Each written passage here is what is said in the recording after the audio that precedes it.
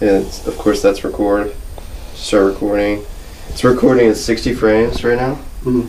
But I have these 3 set to different things. So like that number 1 is 24 frames, which I would just come in here, and if she's airbrushing something, you know, you can get pretty close and just kind of be smooth with it. Keep your elbows in like this.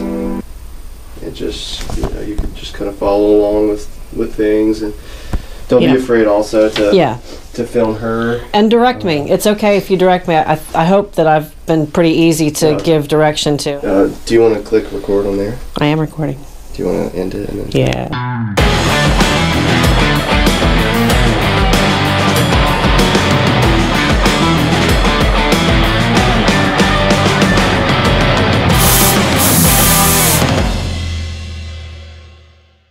What's going on, Fishhead Nation? Jen Cravasi, Jekyll Baits, and we are here at BullShad Studios. Today, we're going to make something cool. All right.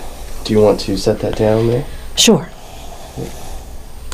You guys are going to be getting a little of BTS today, behind the scenes. If you're not familiar with CatchCo, they are in the area filming. We're doing a little thing. Now, obviously, this is not going to come out until much later, but they also wanted to see some of the stuff that I'm known for on YouTube, which are my spray sessions.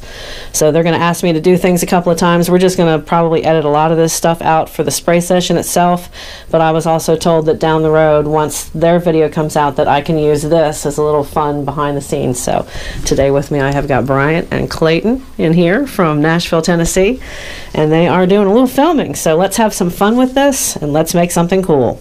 Okay, today I've had a lot of comments on the Instagram post that I just posted a few days ago about how to do a peacock bass. Now, I can't show you anything other than what I'm going to do and what I'm going to represent here, because by the time you guys see this, there might be something else out. But today, we're going to put from start to finish some primer on this. We're going to go ahead and put some white paint on it, and I'm going to show you specifically, including the hand detailing, how I would represent a peacock bass that's the Florida strain from Brazil. It's going to be a 3-bar peacock. If we were dealing with resins, I use a self-etching primer, and we're going to go through all of that in the next video. It's been a long time since I've done any prep work on resin baits for you guys, and I know a lot of you guys have questions out there on how I would actually go about prepping a bait before you paint a swim bait, because resin is a whole different animal. But today we've got ABS plastic. We've got this little baby BullShad. It's a 1/2 ounce. You can pretty much throw it on any rod, even a finesse rod. I'm just going to get that charged up in the paint cup. And we're going to give a fine first layer, just real light. My pressure is set on about 30. And with white, it's a little bit thicker than most of your other airbrush paints, especially if you're looking for a base coat. So you want to use a little bit more PSI, which is pounds per square inch, when you're shooting it out. So set your airbrush to about 30. Just give a good coat. And I'm going to clean out this paint cup and come right back. Okay, the first color that we're going to be using today is going to be a Wicked Detail Yellow. It's a golden yellow paint. This is also a little bit thicker. It's not completely opaque, but it gives us a good base. And you guys know that I go light to dark on most of my patterns because it's just a little bit easier working in the cup. So we're going to get the belly of this fish on both sides. Just a nice even stroke. We're going to go about 3/4 of the way up this side of the fish. Now I've left a little bit of transparency on the belly, but you'll see why after we start putting the detailing on. So just about 3/4 of the way up, and then I'm going to clean this paint chamber out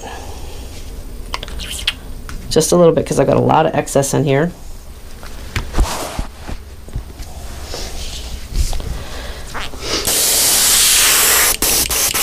You really don't need a whole lot of paint on these projects when you're doing smaller baits.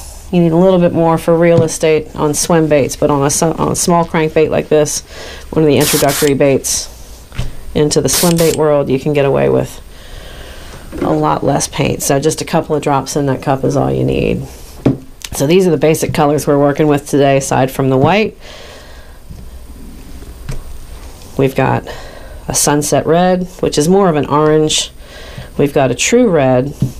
We've got gray and green, which is going to make up the top portion of the back.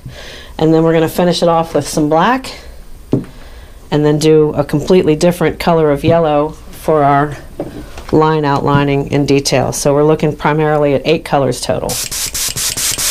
And while I've still got a little bit of the yellow in the chamber, I'm going to put in this sunset red. It's about 3 drops is all you need. We're just going to go a little bit towards the tail, a little bit towards the throat. You'll notice on peacock bass, if you're looking at the picture, which is going to be in the upper left-hand corner of the screen, our reference photo shows a little bit of orange on the throat, and then we're going to come back and put red on the fins, because a lot of times it's going to have red.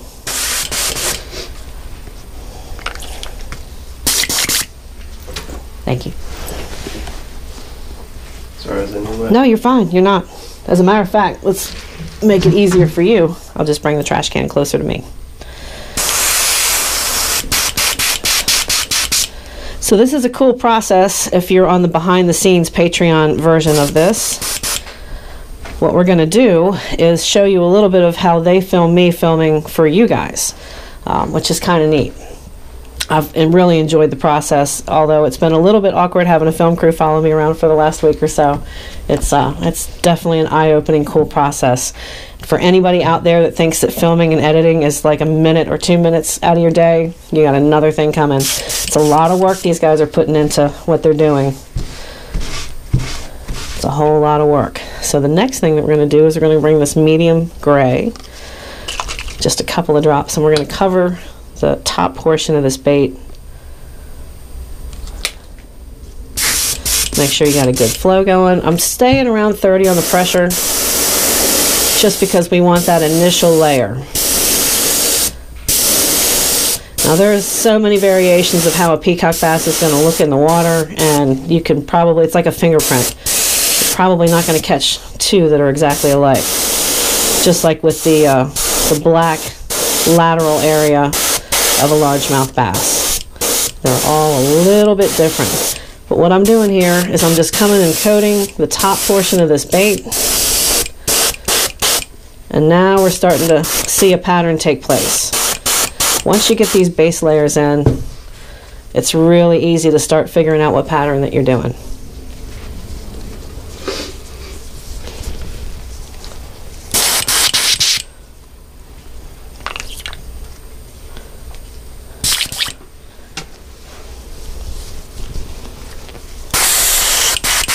So I'm just blowing this off into the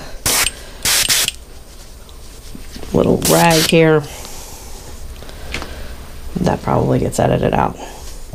I'm sure they know how to do that. All right, right back in it. We've got a little bit of green, and I just got a little flake of, there we go. This is the kind of stuff that you don't want to get trapped in your airbrush cup, because it'll clog you up.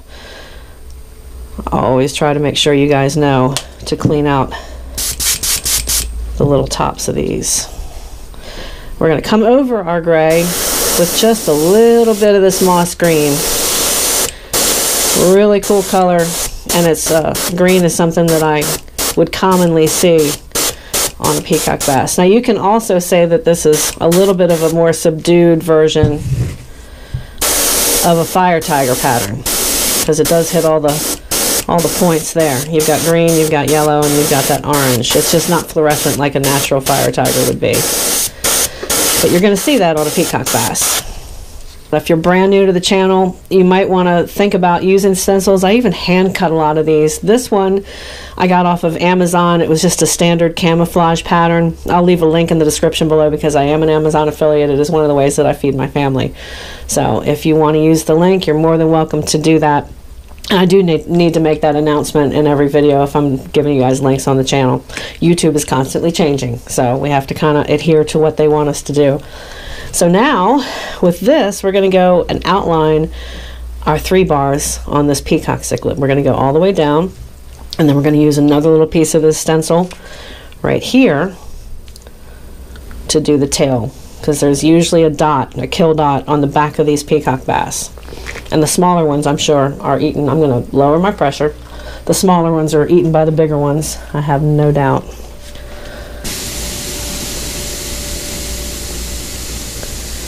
So I'm bringing my pressure down to about 20. It's going to allow me to give a nice consistent line. This black that I have mixed up is my own mixture. I've got transparent, pearl, and an opaque black. It thins it out a little bit, and it allows me to shoot it through a .35 nozzle a lot easier. So I just want to make sure I've got a good flow here. And then I'm going to take one little piece, and we're going to use the bars on these first 3 sections of this baby BullShad. So I'm going to start with the back and work backwards here. And just lay down one part of the bar. And then we're going to come back and do the other side.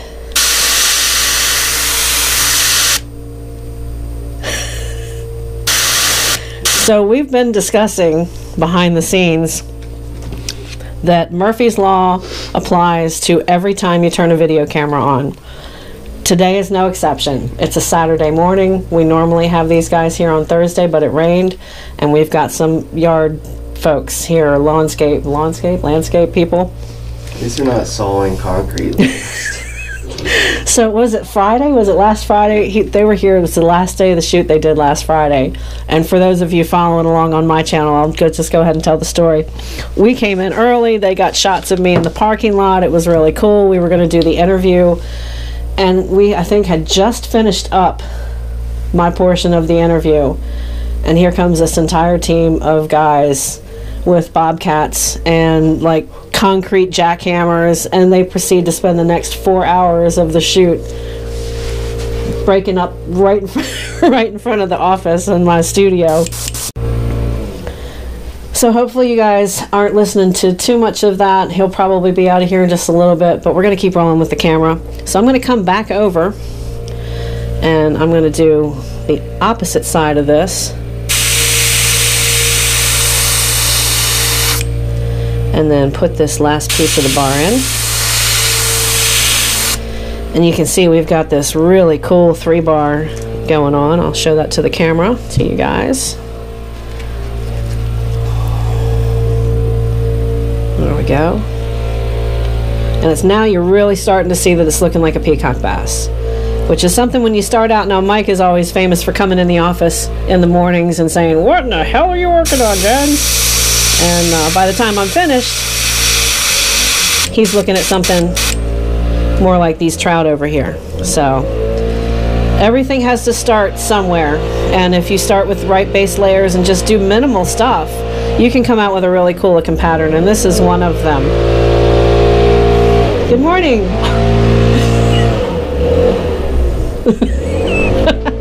That's awesome. So I'm going to go backwards on this one. I'm going to start with the kill dot on the back of the fish. We're going to just drop that in with black. This is another reason I don't have the fan going this morning.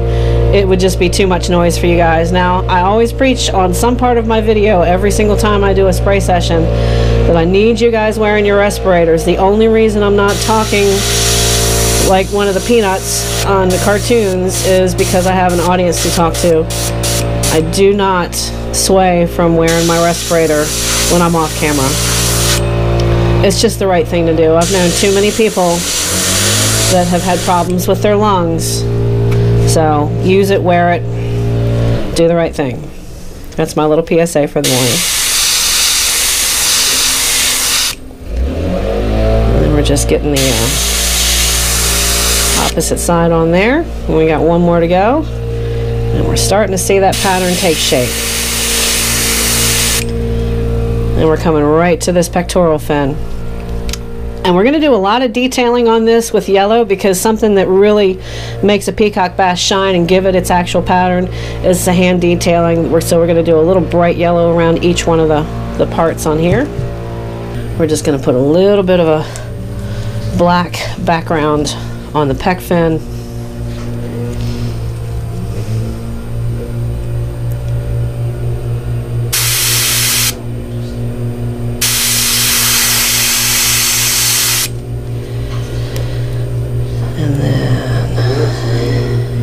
Mike says when I do this level of detail, I'm getting cute. Yeah, we're gonna set up for an interview here. We're gonna film her last few steps of her YouTube video, and then we'll set all this up. But we're trying to get it framed right. Do you mind if we move? You can move whatever you want. I don't think you want to do it over there, but that's fine. Whatever you want. Well, we did her friend Harrison's interview like right here, so I kind of wanted to change it up. That's fine. Whatever works. So, I mean, my friends and off my nerves. okay. So we'll want to go to this table. Yeah, let me just, you want to sit down? So we're still going with this. There's obviously, you guys can hear there's a lot going on this morning. They're getting ready to interview Mike's portion of my video. This is weird to say Mike's portion of my video because I've been watching Mike Buca on YouTube and in the magazines and Bassmaster for years. I mean, he's obviously and arguably the most notable accredited legend of a swim bait fisherman and builder in the United States. He's been doing it for a long time. And for those of you that don't know a whole lot about Mike Buca and BullShad, if you guys are crankbait fishermen and you're watching me maybe for the first time because you're seeing me on CatchCo, Mike has been a guide. He has been in retail. He has been all over the world teaching people how to fish with swim baits. And he had the same type of dream, similar dream that I have, which was, I don't want to work for anybody anymore. You get to that point where some people just need to do it different. I had to do something different. And Mike has a very similar story. He started building baits in his basement by himself. And then he got his general manager now, but at the time his first assistant, Tyler Lehman, and has over the last 15 years grown this business into a very reputable, acclaimed swim bait business. These baits are made right here in the United States. The baby BullShad version were designed in the United States and designed with CatchCo and Mike Buca, and they patterned it after this 4-inch. But there's so much story to tell in something like this. You can't just do it in one spot. And then when I came along, I'm lucky enough to be able to get to do some custom work with CatchCo and with BullShad. So it is a blessed, charmed life, and I am eternally and humbly grateful for the things that I have earned my keep in and where I'm at now. And who knows what the future is going to lead to, but I know it's going to be good things. So we are just about at the final stages of this video. I've got a bunch of stuff on the table today. I want to bring this in a little bit closer so you can kind of get an idea of what I'm doing, and then I'm going to hold off for just a little bit. We're going to talk while these guys are still out there setting up because they're getting ready to interview Mike. Hopefully Mike doesn't roast me too bad, but if he does, it's all in good fun. But we're going to add a hand-detailed line. We're going to try and get as accurate as we can, but if you can't, if you have a hand that shakes or you have something that prohibits you from making a straight line, there's a little bit of tip here for you. So what you notice is sometimes I'll hold my hand with my other hand. So you can steady your hand. If you have books you can set on your table, wherever it is that you're going to detail these baits, you can go ahead and do that. So there's a lot of different creative ways that you can utilize something to stabilize. And then I'm always going to put my finger down on the top of this bait just to give myself a starting point. So as we go into this, I want to get as tight as I can with the GoPro. Unfortunately, the GoPro does not show as much detail as my phone does, which I do a lot of filming for these sessions with the phone as well. But we're just going to start coming down the outside of this. And we're going to try and follow the stencil line as best we can, because the more detail you can put into this line, the better off you're going to be, and the more realistic it's going to make this fish look. And it doesn't have to be a super dark or opaque line. You can kind of get a little faded with it because, again, you're trying to mimic something that happens in real life.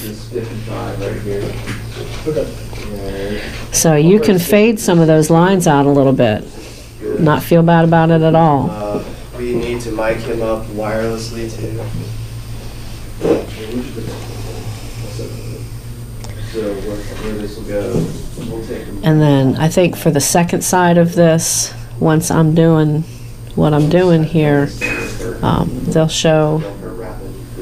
Yeah. So I'm going to do one entire side before you guys are coming in. I'm going to do one side for the actual subscribers and the video. Add a little bit into this cup. And then stabilize our hand. Use your pinky, and then you can on a bait that's this small, as long as your helping hands have a hard enough base. Like this has got a really heavy lead base, so it's not, you can't really push it over. It's pretty decent, and I've got a link for that also in the description below. Some of the things that I use day to day, if you guys are just getting started in the business or you want to do this as a hobby, I've got some really great links for you guys, and it's the stuff that I use every day. I would not link something that I don't believe in and trust as a product, from the paint all the way down into the accessories and the cameras that I use. So if you guys want to go buck wild and start a YouTube channel, I encourage that. The trick is you just have to stick with it. You can't do 1 or 2 or 3 or even 30 videos and expect to be an overnight success. That just doesn't happen. You have to give it a lot of effort, and you have to keep giving it effort even if at first you don't succeed. There's a reason that saying is what it is. Everybody, I would imagine, is familiar with it, and if you're not, look it up. If at first you don't succeed, try again, and then try some more, and then keep trying, and then after you've tried some and failed, keep trying there. So, oh yeah, thanks. It's okay. They know you're here in this video, so, and they won't see this until, this will probably be a January release, if what I heard is correct. We are 3, 2, 1. Okay, so for the last side of this, I'm just going to give you guys a little bit of insight as we go along in detail. We've already talked about how you want to stabilize your hand. If you have a hand that shakes or you've maybe injured yourself, you want to kind of brace your hand and then put your finger down here so that you have a steady area to work with. Keep it on a helping hand so it's got a little bit more of a weight base to it, just like camera guys use sandbags. It helps bring the center of gravity down, and it keeps this stuff from tipping over. These are real hard to topple, unlike Weebles. But we're just gonna come down here. I'm gonna Bob Ross the last part of this. Just come down here and make happy little lines. Go all you know, he's got a birthday marathon on YouTube, and I was like 3 o'clock in the morning, and I get up really early like I'm still in the military, and I happened to like stumble on the Bob Ross birthday marathon. And he just always had this calming demeanor about him. And he could be doing like the most random stuff. And then he's like, we're just going to come down here. We're going to make these happy little lines on this happy little peacock bass. And you just follow along with me. But the thing that made Bob Ross special, and the thing that makes all of this special and every one of you, is that you have that creative insight.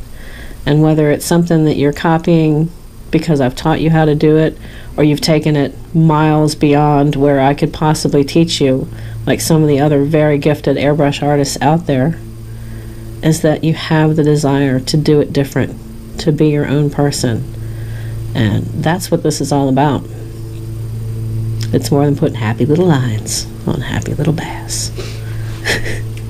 Brian's having a hard time keeping a straight face at this point because he knows I'm trying to get to him, but it's just that little extra special thing that you put on these things. And I hope that I've been able to teach you guys something in this video. I hope that you guys are having some fun with me and you're learning. I love seeing all the videos and all of the pictures of the baits that you guys are painting. Keep doing it. Keep doing what you're doing.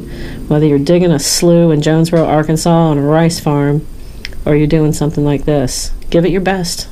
The only thing that holds you back is you. I'm Jen Cravassi, and I will see you guys on the next video. Cheers and happy casting from Jekyll Baits.